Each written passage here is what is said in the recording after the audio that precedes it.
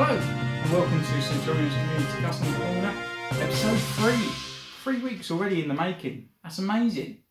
And you guys have been showing off your work to me and your inspirations and everything like that. It's been absolutely great.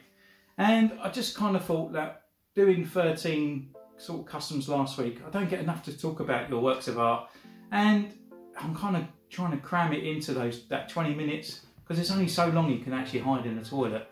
But yeah, so I'm going to sort of bring it down a bit. We're only going to do 10, and if it doesn't get shown this week, it'll tumbleweed over to the next, and then again and then again and again. So we've got a bit of a back cat there, and I can actually sort of pick and choose a little bit as well, so we don't get too many Mandalorians and too many clones and too many of one type custom and stuff like that. So it's just to give you guys a little bit of a show as well.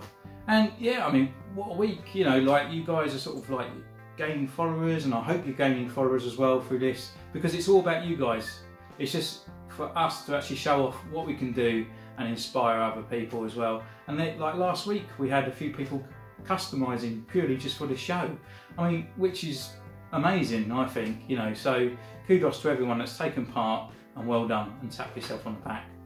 So straight away, we'll just go straight into it. We know there's no top 5, top 10, whatnot. It's just people just showing that work off, and we'll just get straight into it.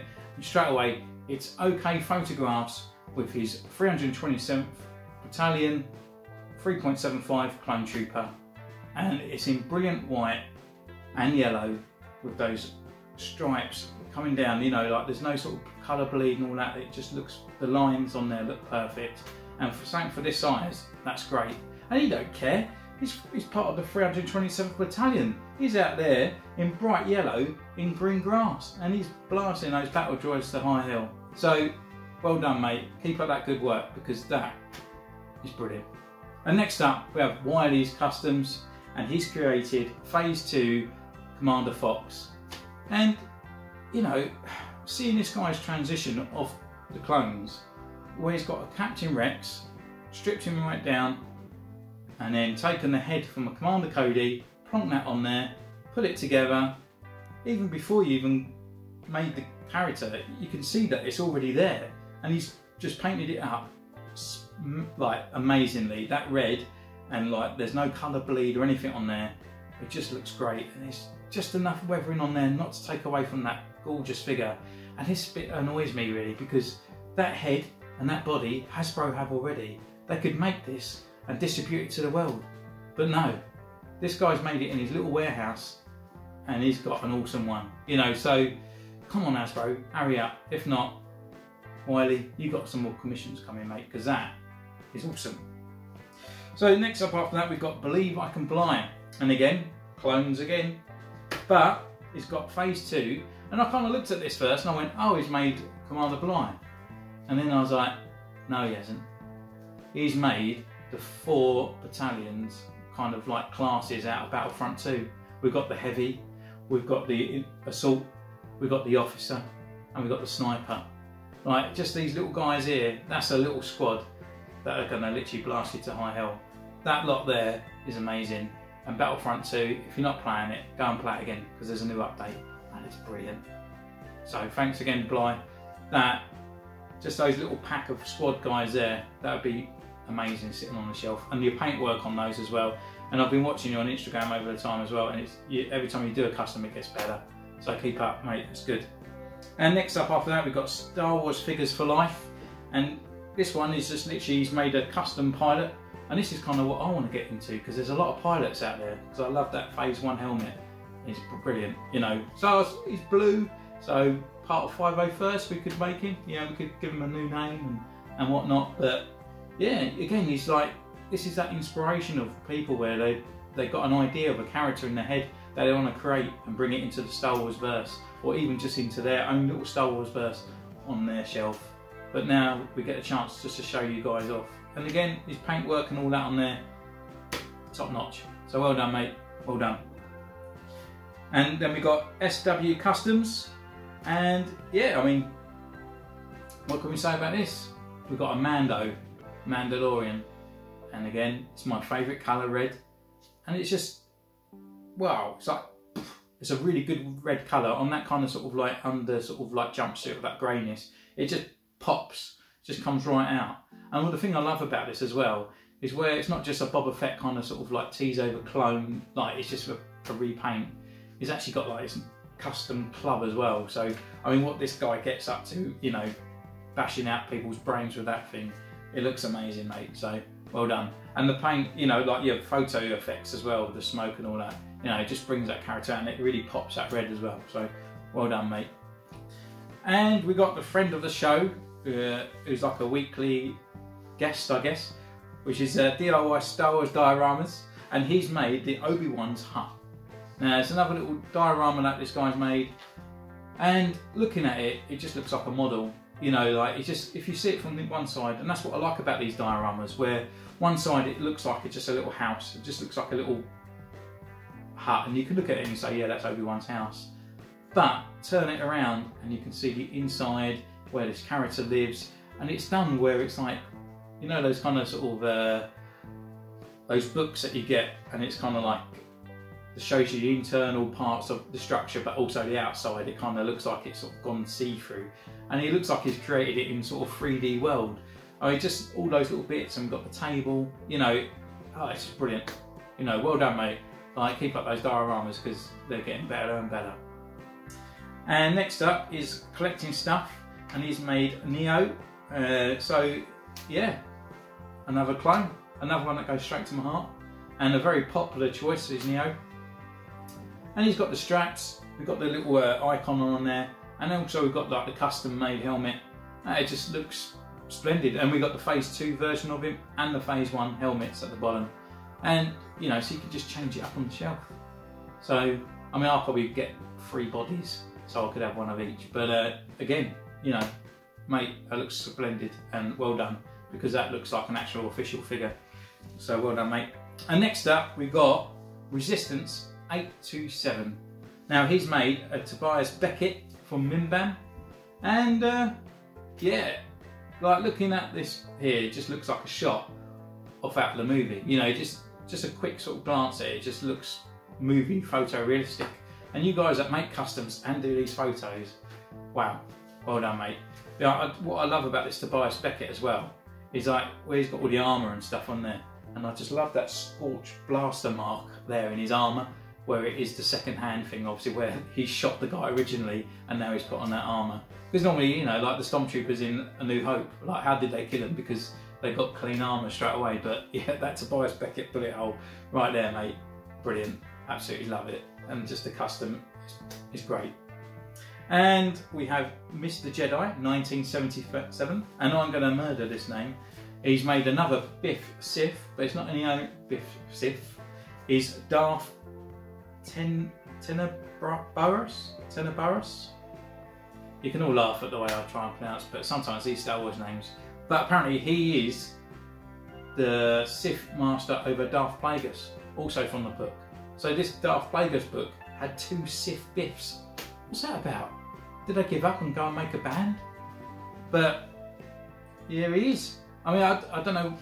I haven't actually read like the inscription of what this character looks like. But this guy's paid so much attention to the detail that I can imagine it's probably a like for like.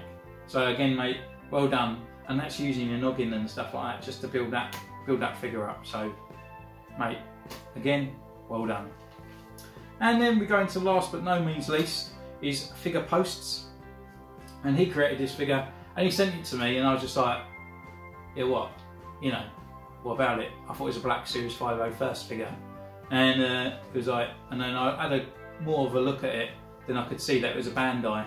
So this was a shiny Bandai kit that is actually painted the 501st colours on it.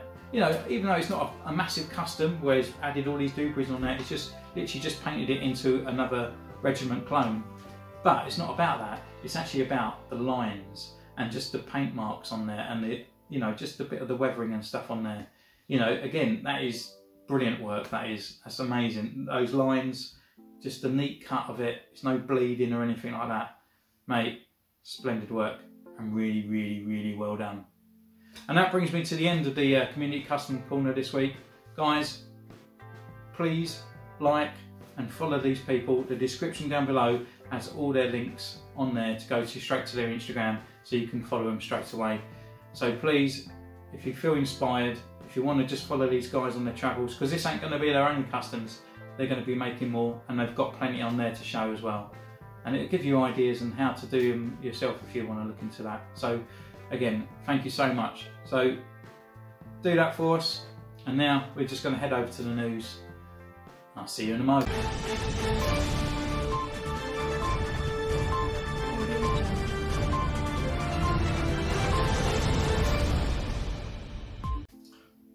The news.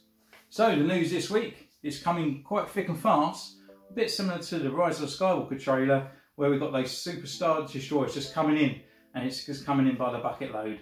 So the news today is again all thanks to Yakface, and they put a post up on Instagram saying please stop stealing our content. So another big shout out for them, and the description is down below. You can follow, well, it's in the description down below, and you can follow them on Instagram. So first up, well, we've got 2 Lukes for the price of 1, and 1 come out of nowhere. So last week we had a rumour that there's going to be a Return of the Jedi Luke, and yeah, I mean, here he is. He's got his Jabba outfit kind of on. He's got that cloth cape, he's got the blaster that he nicked off Jabba's guard, he's got his lightsaber, and he's got that kind of purpley pink robe. I know it's supposed to be like a grey black, but to me it always looks a little bit reminiscent of a purple colour. I'm kind of hoping it's going to be a vinyl kind of rubbery material that I can easily maybe cut off. But if it's not, I'll probably still get it, but it's just, I'm hoping. But we've got to wait for a decent picture until we can tell. And the other Luke we got is a ceremonial Luke, which is going to be a European Comic-Con exclusive. So I don't really know too much into that, but I mean, we've got a Comic-Con coming in, MCM up in London, end of October, so hopefully he might be there. I might try and pick one up. And yeah, it comes with a blaster, his gun, the Seeker droid, the training mask. It's even got like a blast effect, and Obi-Wan's journal as well, which is reminiscent to the comic that it's based on, but it's also a reminiscence of A New Hope as well. So, and I love that outfit. I've always loved that outfit for Luke, and I think it was the original kind of concept art for Luke when it was Starkiller. So yeah, brilliant, love it. So we also got a closer look this week at a Mandalorian. So we've got them out of the packages, and then we've got them in their kind of sort of battle poses and stuff, and a closer up of their face. So that's the Mandalorian. And then we also got a closer look at a Jawa. You know, he looks pretty good. He looks quite articulated. So I'm kind of glad that they got the cloth on there, as the other one looked quite rigid. I haven't got the original Jawa, but it just kind of looked like it was like a one joint in the middle. And we also got Cal from Jedi Fallen. And yeah, I mean, the detail on this guy, I love him, and his little droid as well. Like everything on that, you know, it's definitely another purchase from me. And we've got Rey, a bit of close up on her face as well. Do you know what? I think this Rey doesn't look like Rey, unless she's got a little bit of Botox going on and her face has got around her. But I think the was it the Jedi training or the one where she's got the poncho from in the previous one that I only just reviewed. I think her face is a lot better than this one. It just looks a little bit strange, like she's sort of changed like nationality. And well, we got Kylo Ren. Yeah, it's Kylo Ren. I mean, I do get a bit bored of the outfit. We've got this new sort of kind of black bit in there, but you know, that cape and all that looks really cumbersome. But that other pose with him holding that lightsaber down, that looks brilliant. I think I'll be posing my Kylo Ren in that pose because that looks great. That looks brilliant. And also, last but not least, we have the second sister, and she looks amazing. Absolutely brilliant. Like, that's definitely look. I think it's probably like she's gone from probably maybe second or third to this to maybe the top. I think she might be outperforming the Mandalorian at this point because she looks great. And also, there was the Sith Trooper, but I thought there's no point putting the Sith Trooper up there because he's been around tenfold already and everyone knows what he looks like. But he's only got 2 accessories now. He's got like the little blaster, kind of sort of submachine gun version, and his normal sort of like blaster rifle that they always sort of come with. But it's also now been confirmed that there's exclusives out there. So for Amazon, they're getting a carbonised Sith Trooper, and he kind of looks a bit chromy. He looks quite shiny. So unless there's going to be one version like this in the film, then cool. If there isn't, then this one I'll just leave on the shelf because I'm not really interested in kind of colour schemes and stuff. But then also following in this suit is the carbonised Mandalorian, and he's going to be the Target exclusive. So again, if this is not part of the actual thing and it's just a colour thing, I'm not fussed. You know, I would leave that on the shelf easily. You know, if I get the original and that's fine, that's how he looks. And this one's because he's shiny, then no. And also the Walmart is the Jet Trooper. So what, he's not going to be glossy to begin with? You know, it's just, I don't know why they're saying he's carbonised, but yeah. But then I'm not too sure on this figure either. So I wouldn't want two versions of him, I don't think. Unless I get the figure and he's completely different and he's going to look good. But to be honest, I'm a bit iffy with this Jet Trooper. And GameStop are getting the second sister. So she's going to be more glossy, which to be honest might be quite cool. Maybe, you know, if the other one's a bit matte black and this one's going to be very glossy, then maybe this one might be the better version to buy than the other one. So out of the four, I think that one's going to be the better one to go for. And what do you think? You can comment down below. So guys, that's kind of the end of the news. I'm going to put a couple more ones here. So if you, well, some of these figures might spoil things for you. So I will see you later. But if you want to stay, then stay. So you've been warned. Are you ready? We're going for it. So, not really big thing. We got the Cara Dune. So she's another character from Jedi Fallen. And no, she's not. She's from Mandalorian. There's too much coming out. So yeah, she looks alright. Just another character to add to the shelf, which is pretty cool. Another sort of backgroundy type sort of person. We don't know obviously too much about her. A bounty hunter probably. But yeah, another character. And she looks good. She looks like the actress. So that's good. So for Jedi Fallen, we got the Purge Trooper, looking fine and dandy in black and red. He's got the skirt. It's very reminiscent of the original kind of airborne trooper, as we said last week. He's got that helmet of the clone trooper. We've got the skirt and we've got the pauldron, and it just all those little black bits just flick out, just really nice. And then we got Jaina Rosie, and she is from obviously Jedi. Rise of the Skywalker, sorry, there's too much stuff coming out. And yeah, she's alright, she looks like the actress. Obviously we don't know much about her. I mean, she looked quite friendly with Finn in the trailer. So maybe it's another love interest for Finn. Seems to be getting about. And last but not least, we did have a C-3PO with red eyes maybe being confirmed. And we got this C-3PO. And when I first saw it, I thought, it says it comes with Baba Frick, which I just thought, Baba Frick, who's that? Then I saw this little picture and I thought, oh, it comes with a baby Ewok. No, it's a new character, and he seems to have Chewbacca's bowcaster and bandolier. And I'm a little bit scared for Chewbacca, because if this is kind of hinting that he's going to be, then I'm going to be a little bit upset. And I'll definitely be upset if C-3PO picks up his bowcaster and starts blasting everyone to high heaven. Might be quite cool, but I would imagine it's going to be a bit of a Yoda jumping around with a lightsaber kind of moment.